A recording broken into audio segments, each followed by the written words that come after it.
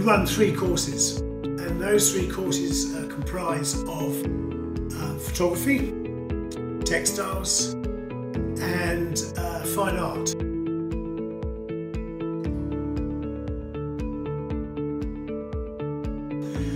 The syllabus consists of 2 components. The first component, 1, is the personal study which students engage in, and component 2 is the externally set exam, which is given by the exam board and comes out in February of the 2nd year.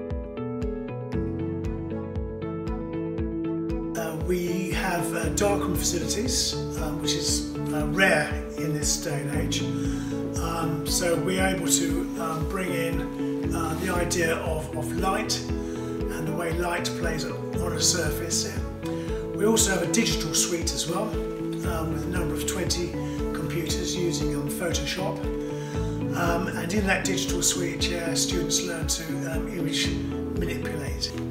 There's a lot of pride that's been taken in the presentation of work. In September is thematic, and that thematic approach gets students looking at the environment, gets them looking at portraiture, gets them look at colour as well.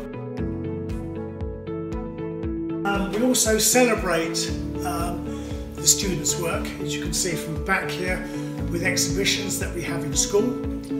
We exhibit the students' work in D Block, and from the success of Chequermead and also community exhibitions as well here, we at Sackville School have a very high profile.